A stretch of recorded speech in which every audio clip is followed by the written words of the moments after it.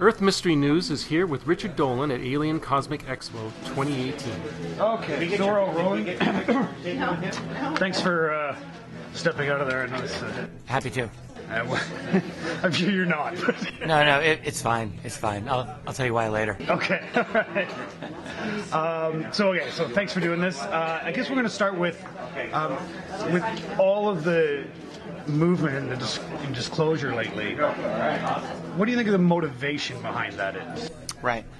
The entire field of UFOs really exploded over the last 6, 7, 8 months now, since December of 2017.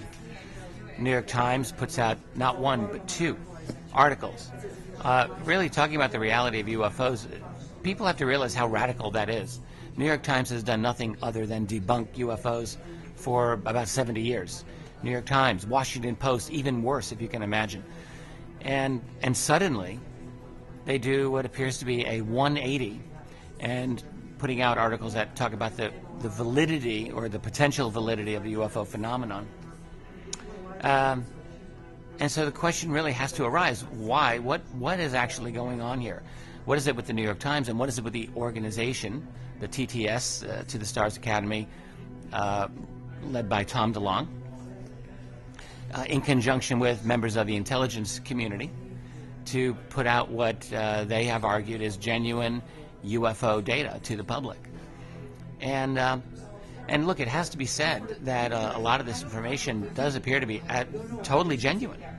I think most prominently we're talking about the now famous Tic Tac UFO incident, which they were not the first people to put out there. This has to be noted. I mean, the Tic Tac UFO incident was actually commented on as early as 2007, 3 years after it happened. But it's really true that To the Stars Academy and Luis Elizondo and then the New York Times piece were the ones who really put that incident into the public consciousness. And that seems to me to be a totally genuine UFO incident. Not just genuine, but important and powerful. The implications of that UFO encounter alone are enough that they should start a national conversation about UFOs. Because that object, back in 2004, not that long ago, not only totally outperformed our best fighter jet, not only outperformed our best fighter jet interceptors. We're talking about the F-18A Super Hornets. These are incredible fighter jets. But it actually anticipated their rendezvous point, implying that this object was able to defeat the top U.S. encryption channels at the time that the U.S. Navy was using. And any craft that could defeat U.S. Navy encryption, that's really of supreme importance. So, To the Stars Academy, in conjunction with the New York Times and that whole team, put this story out there. Navy Commander David Fravor, who was the key pilot in the incident, has talked very openly about this. Seems to me, and very, very, in a very upfront manner. So there are motivations here that, to me, seem to be genuine. All right. Now, having said that, there's always other types of motivations that are involved here. So the real question to ask is, why the New York Times, when they've debunked, suddenly, boom, they put this out there? So there's one explanation, let's call it the conventional explanation, which just says, well, some good reporters saw a good story and they decided to put it out there to the public, getting, sufficient attribution out there and so on. Well, I'm not buying that explanation, not for one instant. So what I believe is the case is that this story was essentially handed to the New York Times. There was an agenda here. It doesn't have to be an evil agenda. It could be, there's a mix. There's always people within the intelligence community who have believed in the end of UFO secrecy. And I know this because I've spoken to them myself.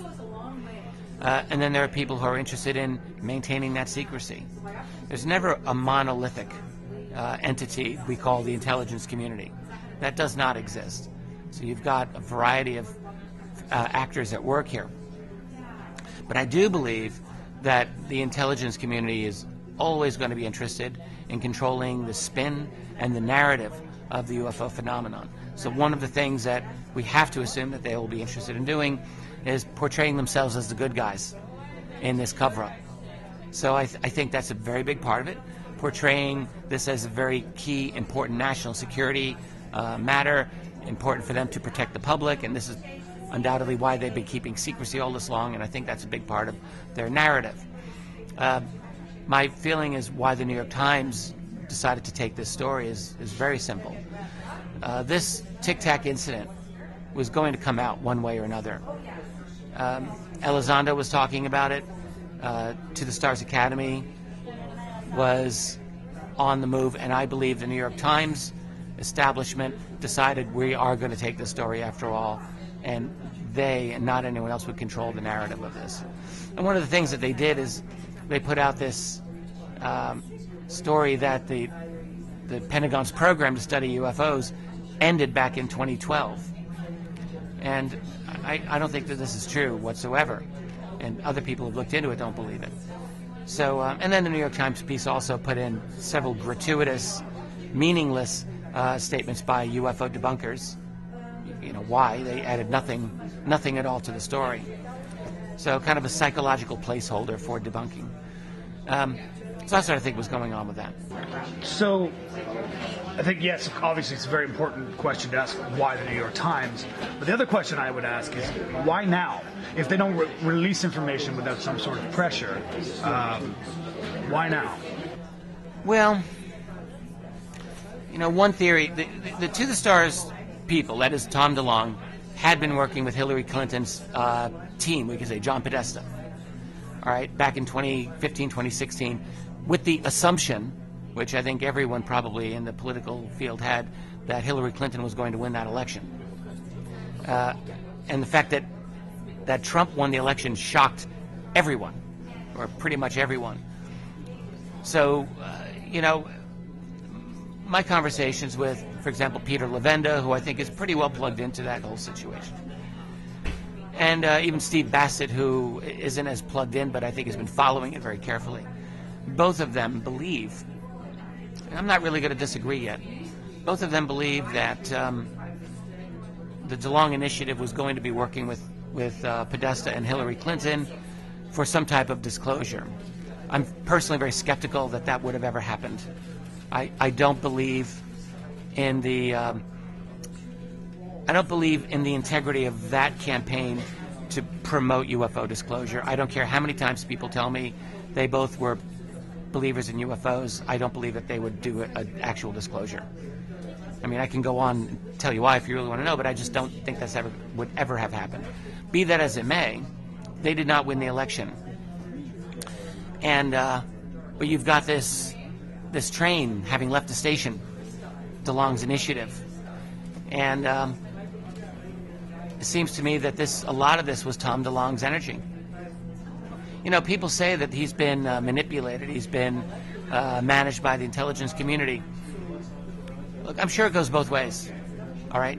So I met Tom DeLonge a few years ago, and I'll just say he seemed very sincere in his desire to learn about UFOs. He was very interested in the topic, and it seemed to me that he was genuine in his desire to do something good for the UFO community. That was my impression. So I think his intentions have been good.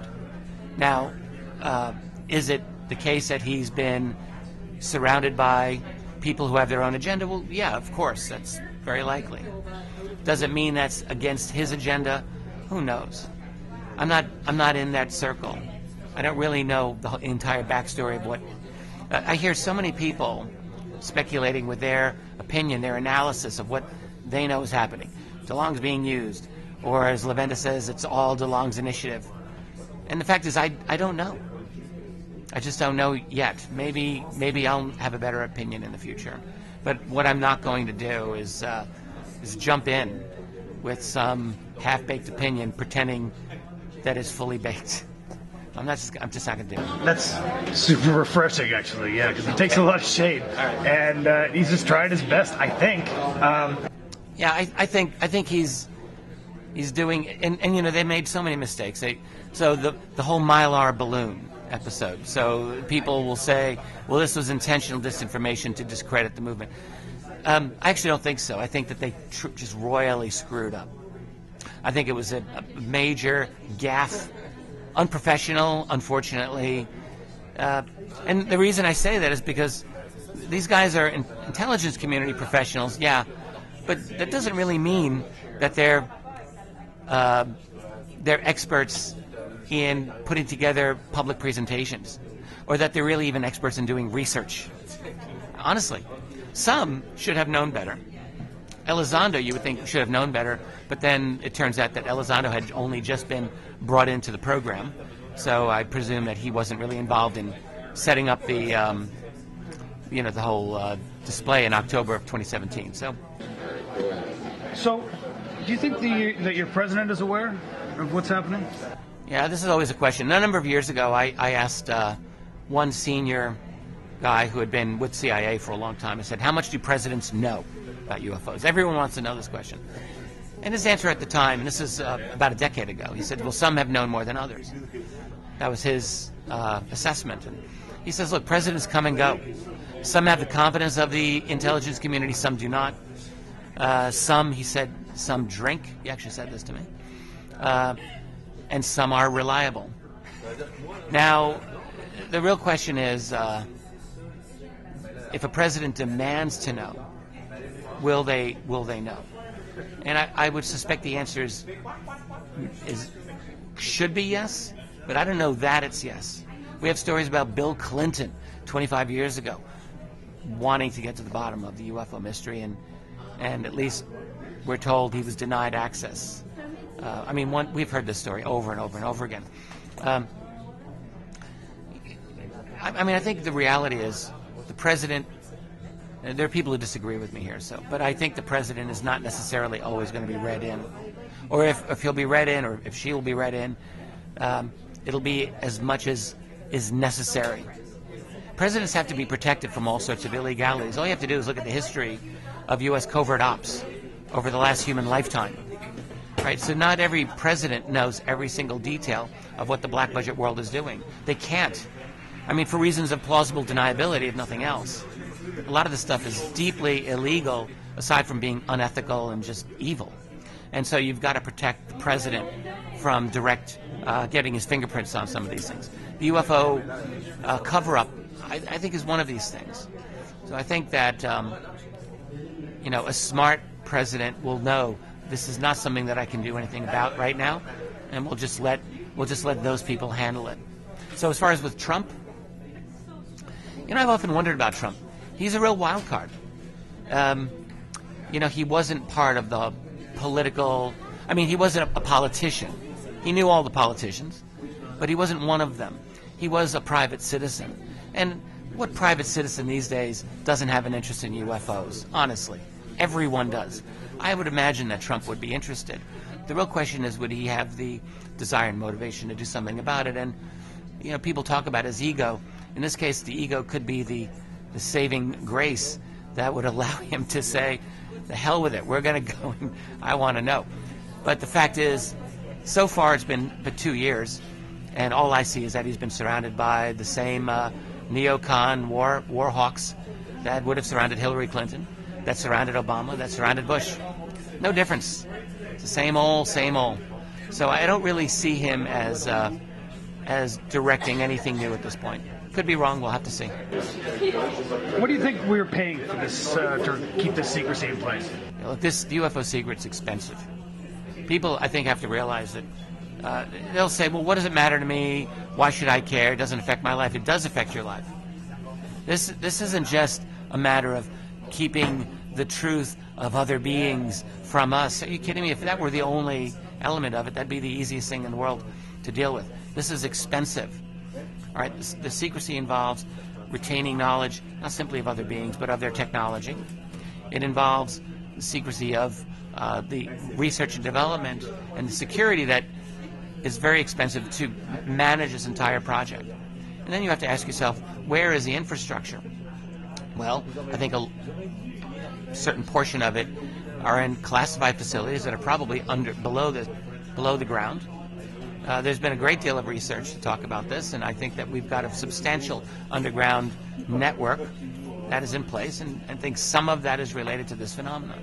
Is there the possibility of an off-world clandestine space program? Well, the answer is absolutely yes. Of course there is.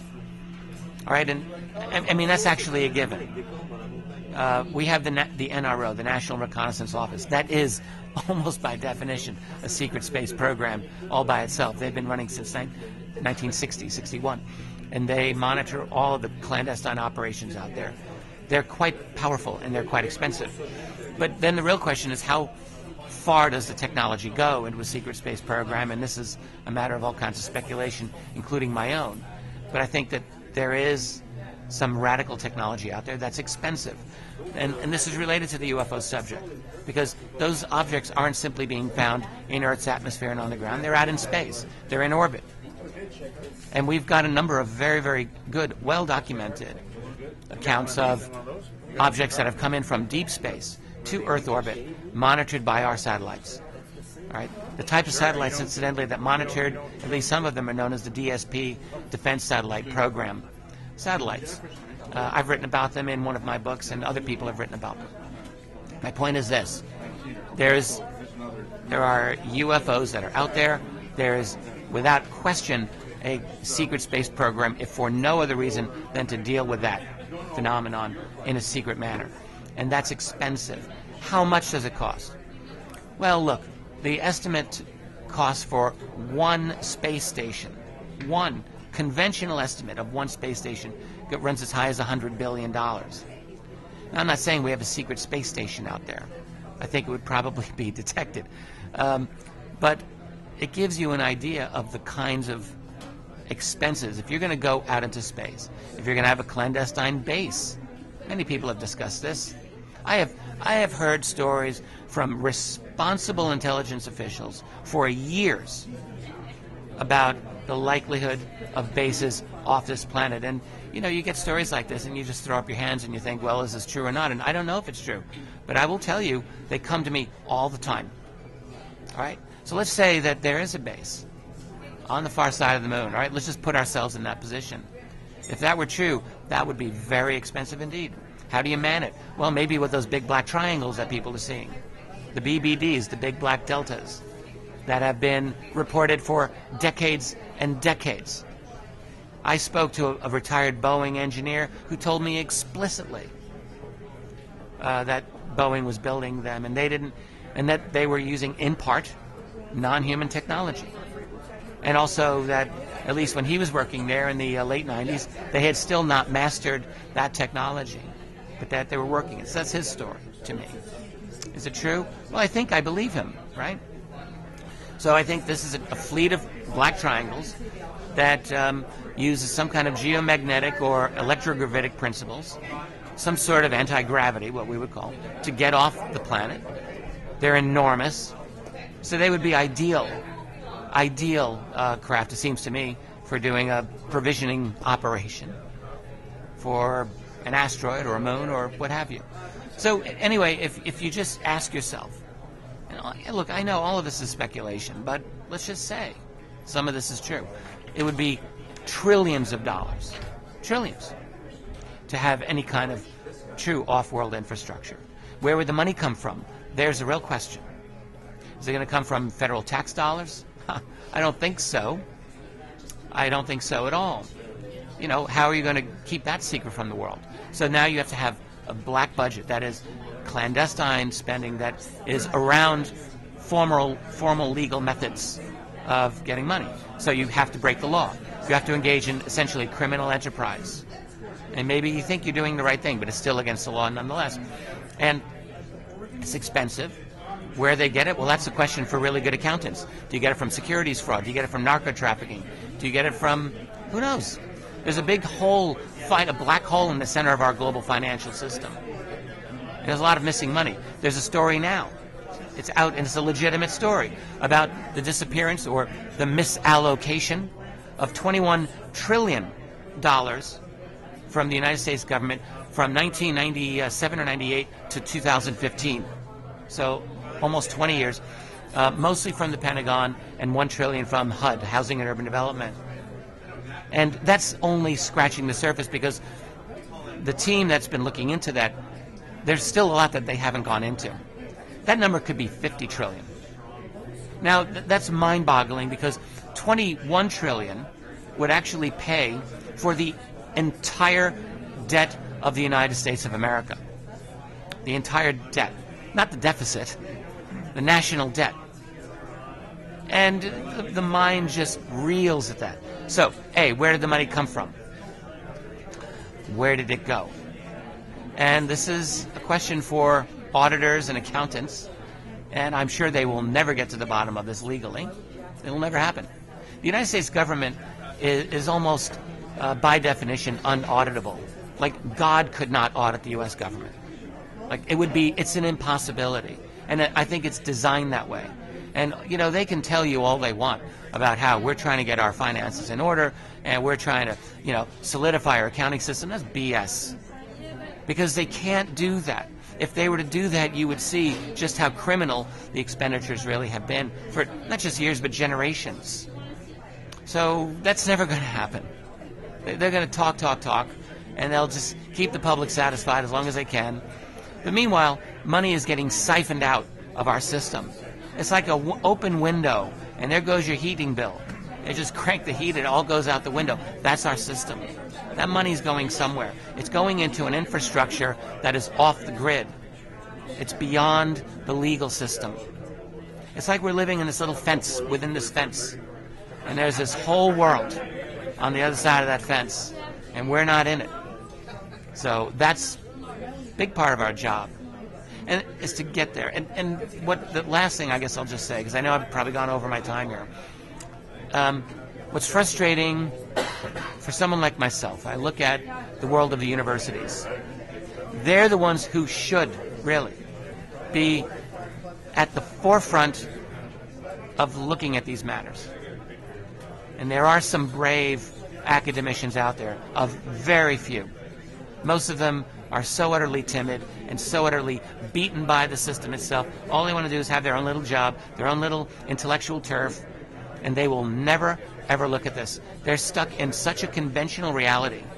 They have no idea. I used to live in that world. I know.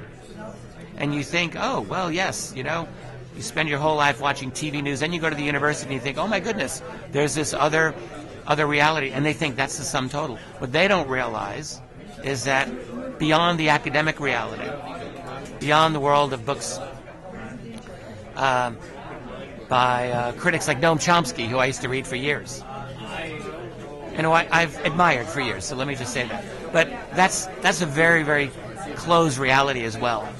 And beyond that is the classified reality, all right, that academicians never go to. Why? Well, because by definition it's off limits to them. They don't read these classified documents. But that doesn't mean they don't exist. And good investigators are aware that there is deeply clandestine activity happening, and just because it's not legally declassified doesn't mean it doesn't exist. The UFO subject is one of these, is probably the most important of them. Simply because, most of those documents remain off limits, doesn't mean they're not there. And by the way, we do have enough in terms of formally declassified documentation that the academic world should have been looking at this stuff for years. They should have been looking at this 40 years ago, and they're still sitting on their hands mostly. That's for shame. All right, so it's left to a few people who just care. Like, I care. Stanton Friedman over there, he cares. And there's other people in this room who care. And we're just out there. No one funds us. We're just scrabbling by, and that's fine. But what we need in this world is serious institutional support and organization for scholars to get off their asses and actually study this phenomenon in a serious way, because that's what it deserves.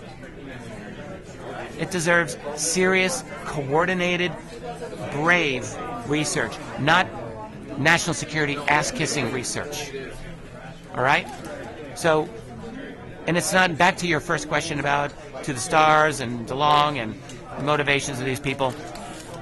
I don't fault anyone who wants to get the UFO subject out into public discourse. Okay. Because we need that. All right? Motivations are motivations, and everyone's got their own.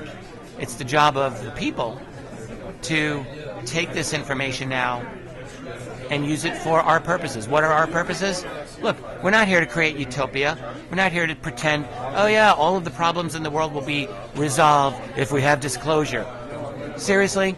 Fools believe that. Adults realize that human beings are always going to find a way to create more problems for themselves. So what we do. But what we can do is get at this little thing called truth. It really does exist. You know, there is objective truth. And we don't always know what it is, but by learning it, we make our world a better place, and we make ourselves better, because we take ourselves out of illusion and out of lies. Lies about our society, and that includes lies about ourselves. So it's really not so that we can learn the truth about extraterrestrials. Sure, that's important. The real importance, though, is that we make our governments responsive to us. That's what it's about. Extraterrestrials, anyone who studies it knows enough that it's real. And they don't need confirmation from the government. All of that's true. But we do need the government to respond to us. Otherwise, just roll over and live the rest of your life in a kind of global totalitarian nightmare. Fine, be my guest. But that's not my goal. So those governments have to respond to us, and they're not allowed to lie to us about this most important of subjects. Wow. That did it. I didn't know where we were going to go with any of that, so. Okay, good. All right, good. All right, great. So much.